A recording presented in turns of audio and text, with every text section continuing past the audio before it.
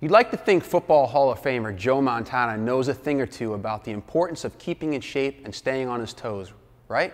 So when Montana started walking around in shape-ups, I was curious whether or not these sneakers could really improve blood circulation, tighten the abs, and firm the calf muscles, among a number of other claims. The concept behind shoes that tighten and tone like shape-ups, easy tones, and fit flops seems simple enough. The sneakers simulate walking on sand so that it feels like your heel is sinking into the ground with every step. According to one sneaker company, this movement results in stronger leg, butt, back, and abdominal muscles as long as you're walking around on the shoes for 15 to 45 minutes a day. Unfortunately, those claims might be just that, claims.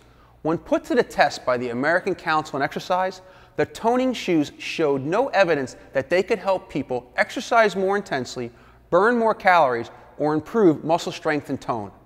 Some brands have come back to say that their own studies prove the sneaker's ability to improve posture and relieve muscle and joint tension. It's up to you which findings you believe, but keep in mind, instead of spending up to $200 on fancy fitness sneakers, there are a lot of ways to squeeze activity into your weekly schedule. Something as simple as walking up a few extra flight of stairs each day can tighten your glutes, or 20 minutes of strength training at the gym could easily help you shape your figure. To learn more about popular fitness products that may or may not be worth your money, watch other videos in this series.